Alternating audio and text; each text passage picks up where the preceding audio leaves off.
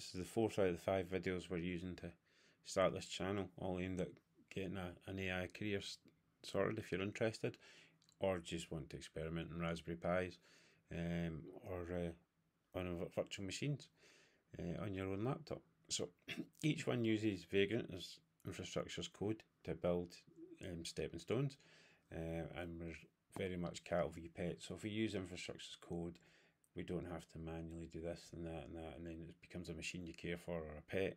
It's like cattle. You can just plonk it up, build it up, run it. You can run it on multiple machines. And this video specifically, we're going to run Deepseek. We're going to run it on the Mac locally, but more importantly, we're going to run it on a Raspberry Pi or a virtual machine, and that way we can have lots of various models running together, and we can learn to start to use orchestration in a future video where we can have different models doing different things and chatting them all together. So yeah, any comments you got, how you want the format change of that, just shout. So we've just done a Peppermint, which is called login system video, a WordPress, which is a blogging system, and we've had a look at Google Shop, which is just multiple Docker containers. So this one we're going to install the Deepseek LLM, and the next one we're going to do NAN, the AI notation. So obviously the LLM, if we can run an LLM locally, and then we can run the automation for it, we could probably aim to run lots more models, and then we'll get videos and we'll tie them together in a book or a blog if anyone's interested.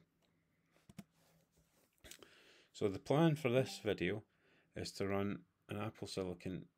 I'm on an M1 MacBook here, so I'm going to install LM Studio and Deepseek, and we're going to run the model locally on the desktop, and that means your information isn't going to China where Deepseek originates. It just, the model runs locally, the detail we've got just stays contained locally, and then below we can either run it on a Raspberry Pi or we can run it on a virtual machine, much as we've done before in the previous lessons. So I think it's time to jump out of PowerPoint and or Keynote as it is, because we're on a Mac, and go to look at it. So we've got LM Studio AI, so we can download for the Mac. We'll probably fast forward a lot of this, but LM Studio is a tool for running models. We'll just download this, we'll get it running, and then we'll keep things going. Just assume I've paused for this. I'm going to install it now.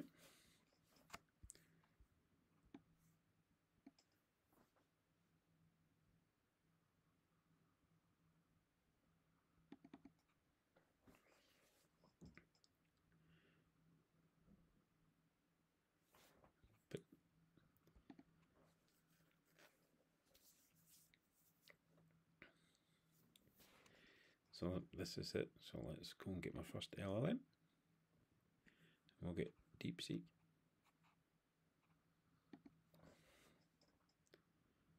And again, we'll probably pause the video while this downloads.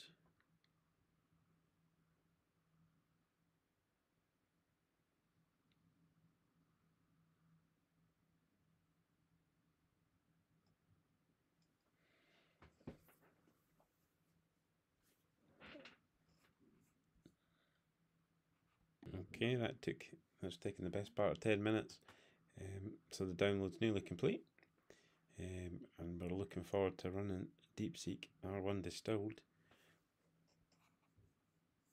We'll then start new chat. Let's see if it works. So this is the same as like calling OpenAI. Why is the sky blue? Which is one of the default. Alright, we've got to load the model.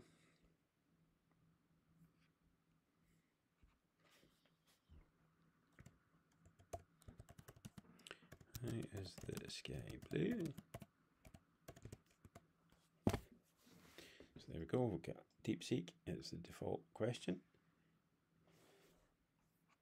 Alright, we'll close that off, I don't want that in the way. So it takes a while, but that's fine. We could have delivered. We've done the 7 billion model. If I didn't downloaded the 1 billion model, it would have been a lot faster. But it's got less information, so it's the trade-off of everything. And obviously, maybe it's going slow because it's his first time.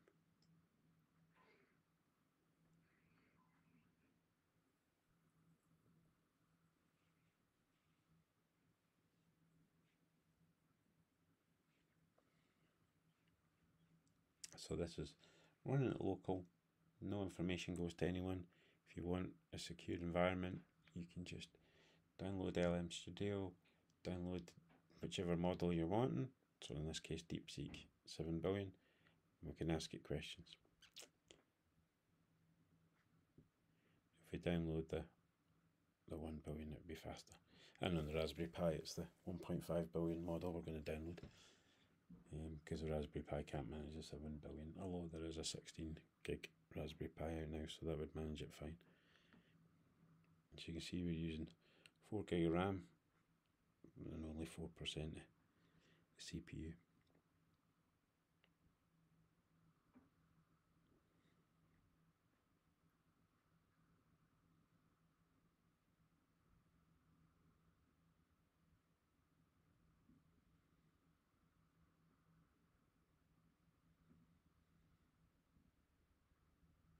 And that looks like a very good answer.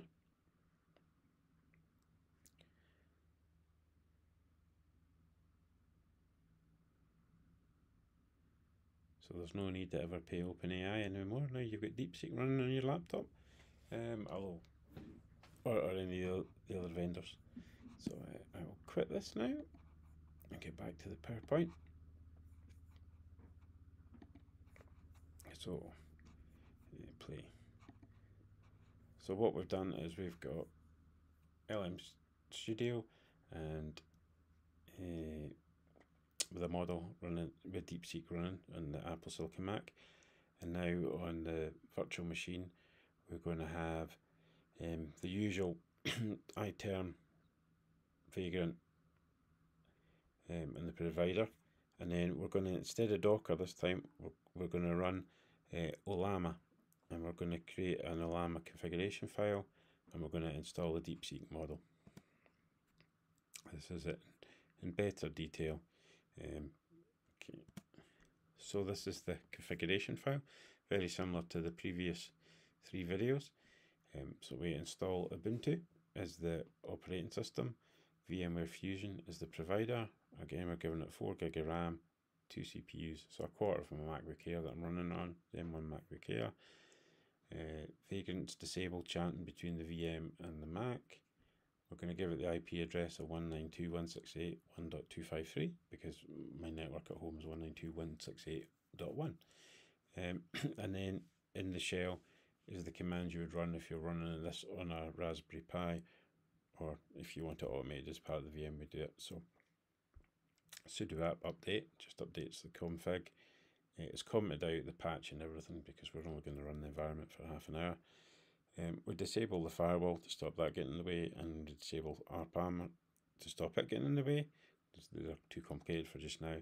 The next 2 lines disable swap, so that if we run out of memory, the machine crashes rather than trying to pad out things. And then I just use a thing in my host file for other things. So the command, so what we're doing now is we're basically installing a Llama. So the curl command's like a web browser effectively. It's fetching a file, the install file from a Llama's website, and then running it. And then we're going to cat the configuration file. This is the configuration file we've got. And it's basically the default one. No real changes apart from the environment command that Llama host 0000. That allows it to listen on every NIC. So the virtual machine is, so rather than having it only in the local host, that means we can output it to 192.168.1.253 that we've set up. So everything that we do. And then on the install, there's an extra stop and start, and that's to pick up the 0000 setting. So I'll skip over to the Raspberry Pi. Oh no, I can't, I've got to escape. This is the virtual machine. Again, type sky blue, so let's type a different question. And because this is the 1.5 billion,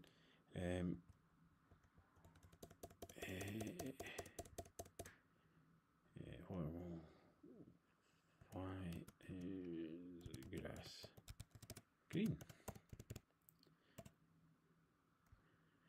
So this is a JSON file. This is run on my Apple Mac, and it's calling the virtual machine on 192.168.1.253. Llama, the configuration is the listening port 1144, and then there's the API. So we're using an API interface, and there you can see, it's genuine. It's asked about grass and stuff like that. So let's go back. So what we've done is we've got it running on a Raspberry Pi. What we've got is we've got different cloud providers. We've got AWS, we've got Azure, and we've got Google Cloud. So what we've got is EC2 virtual machine compute engine. So we could run a Llama on a virtual machine in the cloud if we needed more horsepower. Where we're going to go to is, if we had that running in the cloud 24/7, that's going to cost a lot of money. Whereas Cloud Run, Fargate, and container instances, if we can package things in a container, we only process it while it's calling. So if you get 10 calls a day, we only need about 20, each of these 10 calls might only need 2 minutes. So you're only paying for 2 minutes of compute a day rather than 24/7. And they've also got AI tools. So Vertex AI is Google's tool, Microsoft's got Labs, and AWS has got SageMaker. And then what we'll probably do to be more grown up when we've got lots of models is we've got API gateways. So API 6 is something that we could run on the Raspberry Pi. Apogee is Google's version. API Manager is Azure's version, and API Gateway is AWS. But effectively, what we've got here is we can run it on a virtual machine in the cloud. We're going to get to the stage that we can run it in a per second container. So we've done containers in the other few videos. We've got the AI platforms that are relevant for each one, and we've got AI gateways, which lets us do build models together. So what we've got here is we've got the models on the right hand side, and we can do orchestration with LangChain, LangGraph, or NAN. The next video is going to be on NAN. But what we could do is we could have an API gateway, so we're using API 6 in theory, which can do the authentication and authorization. We don't need to worry about that just now, but it can call to models that we're running internally, like Deepseek, any Hugging Face model, Claude, or Llama. So we could have these in the machine. So rather than, and then we can also call out to OpenAI or 11 Labs or Anthropic. So you could be paying money to call an external API, or you could host it yourself internally, like we've done with Deepseek, and not pay any money other than the compute costs running that.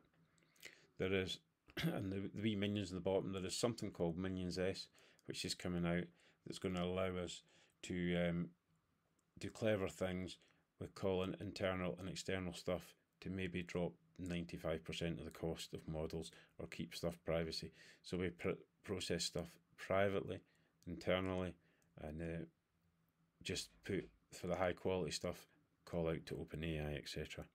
And on the left hand side, what we've got is we get corporate data. So a company might have all its data in Databricks. If it's a Google platform, it might be in cloud storage, BigQuery, and Bigtable. If it's Azure, it might have everything in Microsoft Fabric. And if it's AWS, we might have the AWS equivalent. So in a big environment, we might, rather than just do one call at a time, we might just get this to process all the data. that we've got in an organisation to organise it, to make things searchable, and we can build it up so a chatbot knows how your processes are, etc. Thank you very much.